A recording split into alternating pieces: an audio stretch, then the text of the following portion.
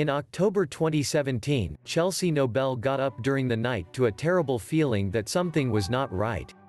Her 2-year-old son, William, was sleeping in the other room, and when she went to check up on him, she was shocked to see him gone from his bed.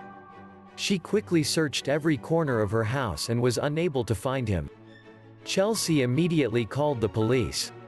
The police immediately started an extensive search to find the missing boy around the Mississippi area.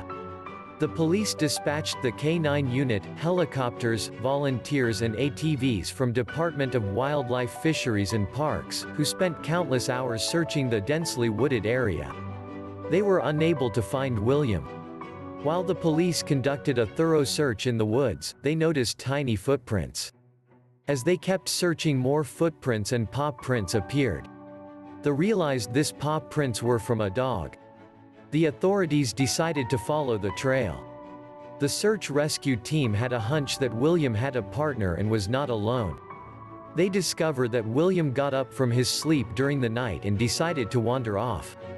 However, they were not exactly sure how it unfolded. Many hours had elapsed after William's disappearance. A boy named Blake Carroll, who is 10 years old, was getting home from school when he heard the horn beeping from his uncle's old truck. Blake peered inside the truck and saw little William crying and pressing the horn out of frustration. Blake ran to his uncle for help, and they got William safely out of the truck. The uncle called authorities, and they quickly arrived to identify William. They called off the search when his identity was confirmed. William experienced a few bug bites and scratches, but he is in good health from his late-night adventure.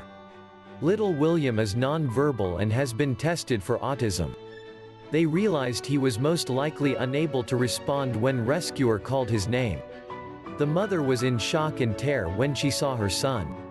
Charges of misdemeanor child neglect were placed on Chelsea. The investigation team realized she was not supervising the child properly when he escaped from the home. The sheriff's department has hailed the dog named Jezebel a hero since she stayed with William for the entire night. Blog page, barkpooch.com, Facebook fan page, Twitter and Instagram, I love my dogs.